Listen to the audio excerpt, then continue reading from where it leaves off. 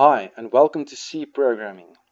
In today's lesson, we're going to learn how to pass an array to a function. So, let's quickly jump into the code directly. So, in our main function, we will declare an array called ARR1.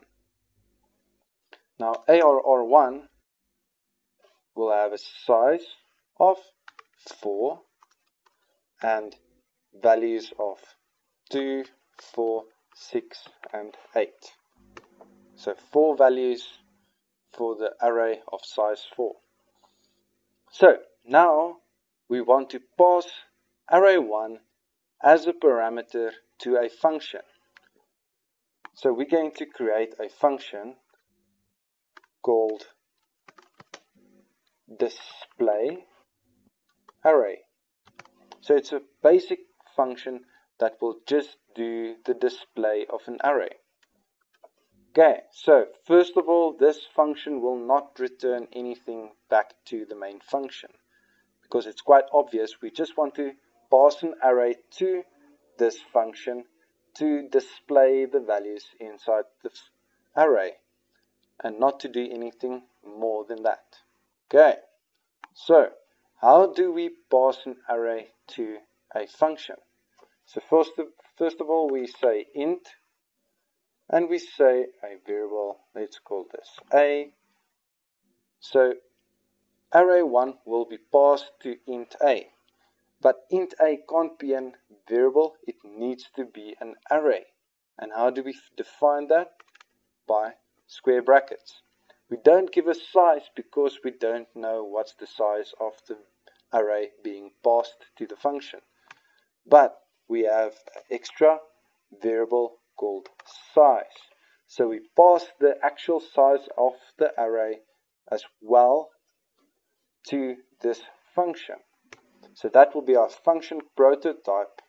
And let's quickly go and do the actual function. So the actual function will be the following. So we will create a counter variable. We will use a for loop. We initialize I to be equal to 0. I needs to be smaller than. Now I was always smaller than the size of the array. So in this case 4. But using 4 in this function doesn't make our function very practical and reusable, because 4 limits this function to display only arrays with a size of 4, and that's why we're passing the size variable to this function. So we will use size, and then we can increment the counter variable, and then we can use a normal printf statement, and we can say %d new line, and we can say a square brackets I. Okay, everything is so far so good. Now we need to have a function call to this display array function. So how do we do this function call? We just call it by its name, display array. We have round brackets.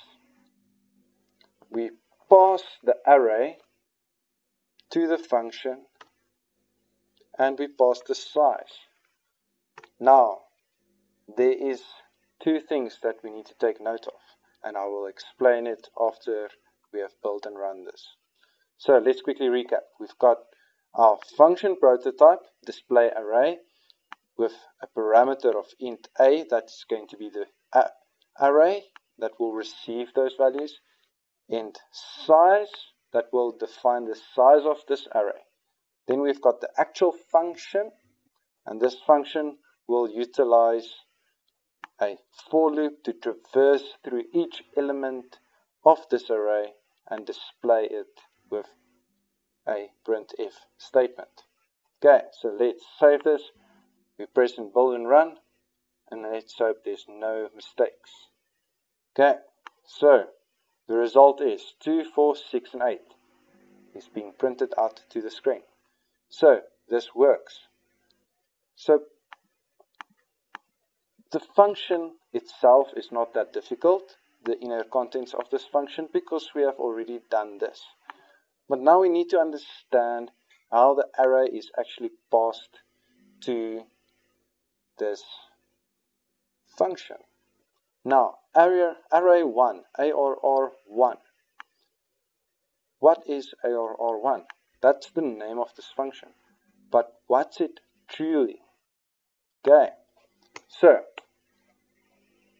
I'm not going to go into the deep theory of it all, but by passing a normal value, for instance 4, to a parameter int size, we call this method call by value, because the value of 4 is copied into the variable int size.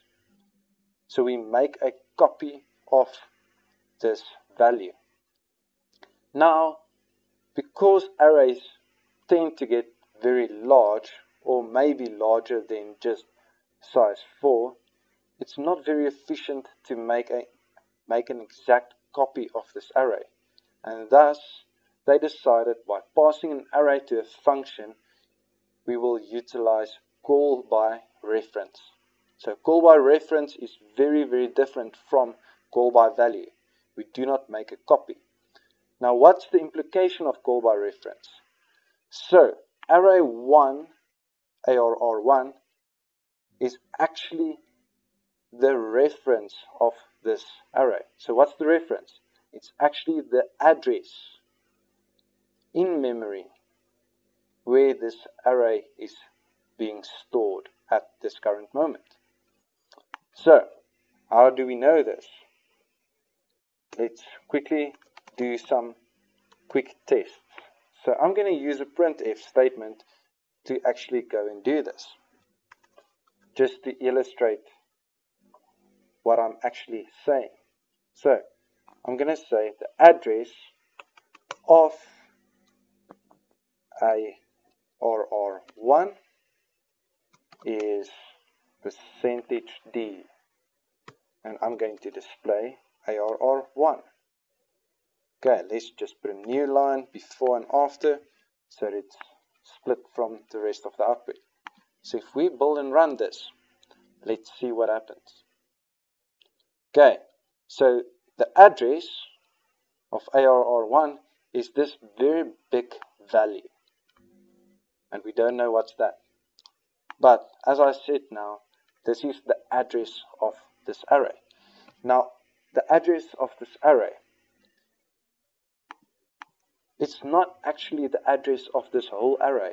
It's actually the address of the first element of this array. Okay, so let's go and test this theory. So the address of the first element, and the first element is element 0. But if we're going to display array 1 index 0, we will only display the value 2. And we do not want to do that. We want to display the address of ARR1 index 0. And how do we get this address? Something you have already been doing quite often by using the scanf. We use ampersand. So ampersand gives you the address of a certain variable or index of an array. Okay, so let's save this and build and run and see if this will be the same as ARR1. We build and run, and we see that the first index address is exactly the same as just ARR1. Okay, so we know that we are passing the address of the first index or the first value in the array to the function. So we know this is call by reference. But what's the actual implication of call by reference? So no copy or duplicate of this array is being made. So we are actually using the array declared in the main inside this function. That means that if we change a value inside this array, in the function display array, we are actually changing the original array. So you need to be very, very careful by passing arrays to functions that may change values of the array, because we don't want to necessarily change the original array. Okay. That's all from me. Thank you for watching, and I hope to see you soon.